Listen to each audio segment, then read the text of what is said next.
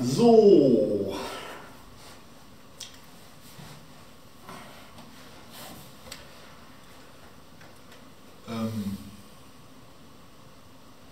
Ich habe mir einen etwas düsteren Choral ausgesucht und auch, ich habe gestern Abend noch ein bisschen probiert,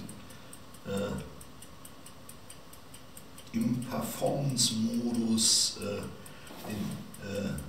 die Soundbibliothek geändert.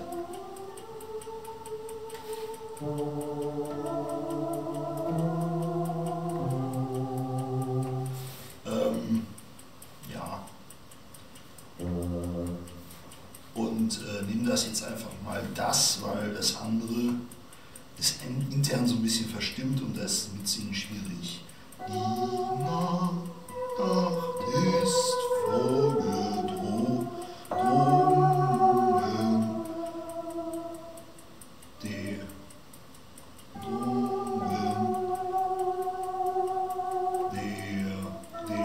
Tag ist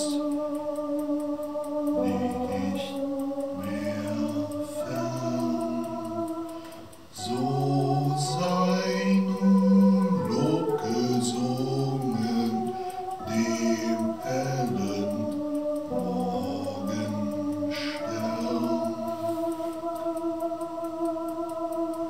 Auch wer zur Nacht geweinet,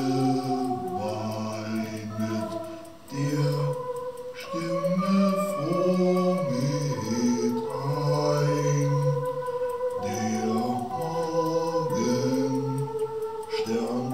bescheinet auch deine Angst und Pein. So, weil meine linke Hand zu schwach ist, übe ich das auch nur mit links. So. Die Nacht ist vorgedrungen,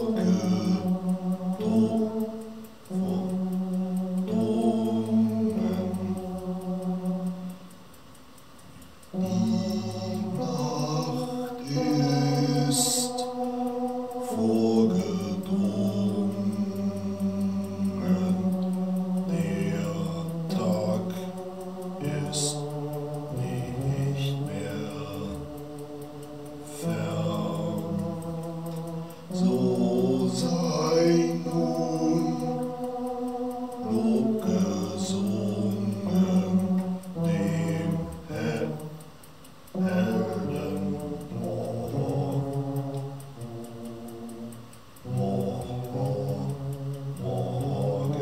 Morgenstern, auch wer zur Nacht geweinet, der stimme froh mit ein, der Morgenstern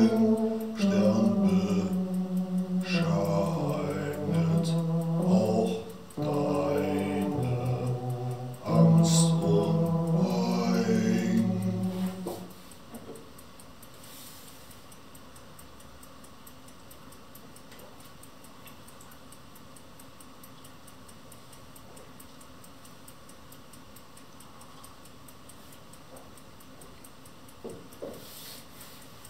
So, nochmal. Die Nacht ist vorgedrungen,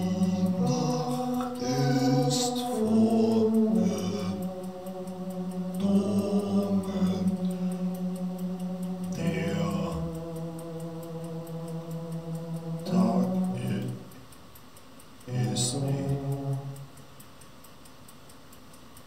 ist nicht mehr fern. Ich bin ganz langsam üben. Die Nacht ist vorgedrungen, der Tag ist nicht mehr fern.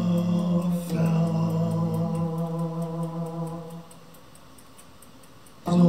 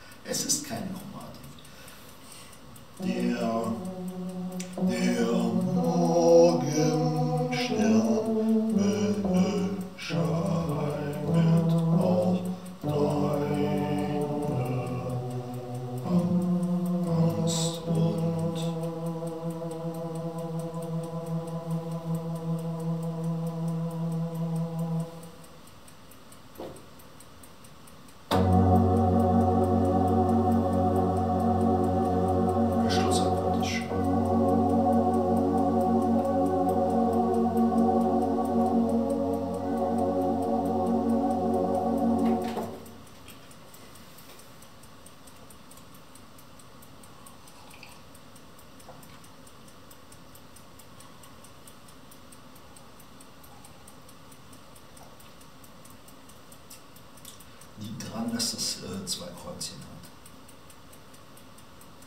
Eigentlich ist das die Kirchentonart, die am meisten Angst macht.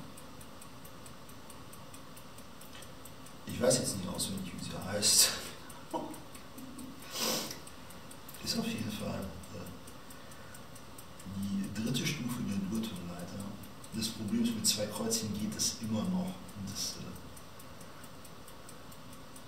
das sieht verdammt nach D-Dur aus, denn da ist das Cis drin. Was ist das? Und das wäre der Leitung zu dem-Akkord.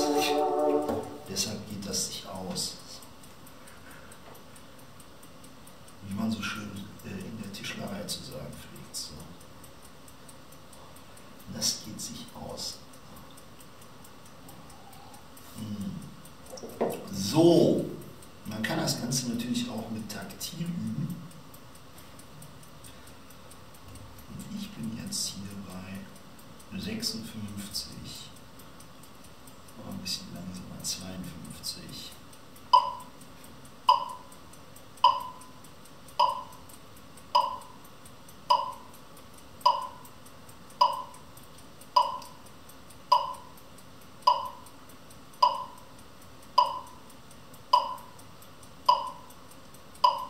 Nur das Problem ist, in dem Stück gibt es Taktwechsel, deshalb funktioniert das nicht, wenn man da so einfach hingeht und da immer so eine gleiche Klapperei einstellt.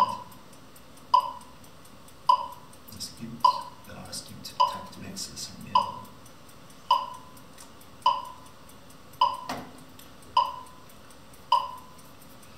Verursacht auch Unbehagen.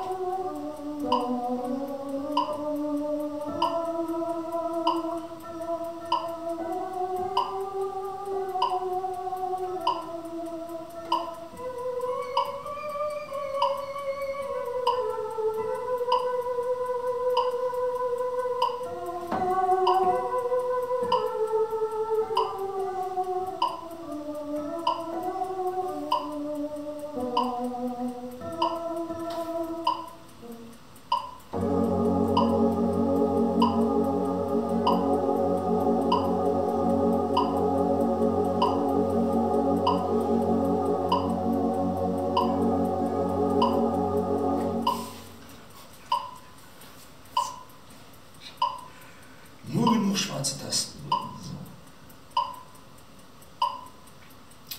Immer noch nicht gut, muss noch langsamer werden.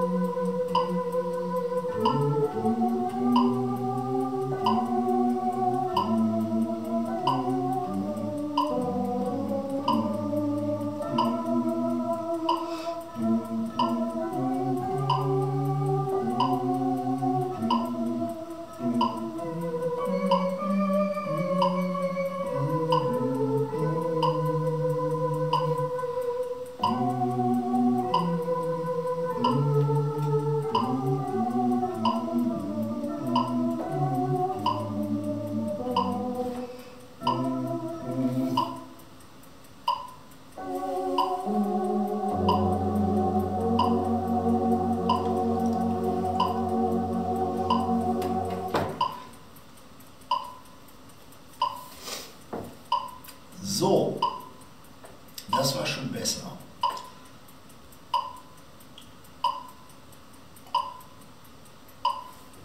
Mal aus, das sind die Töne.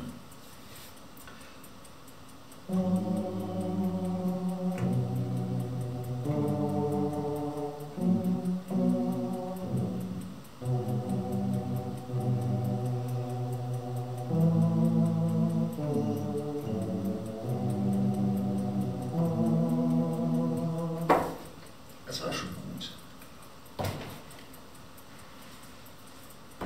Das ist, glaube ich, der höchste Ton. So, ja.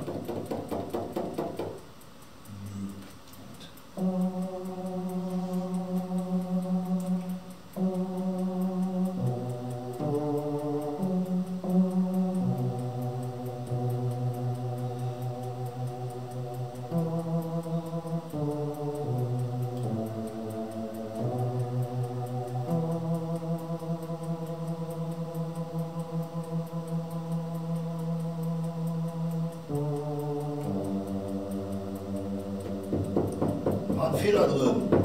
Ist kein A, ist ein G.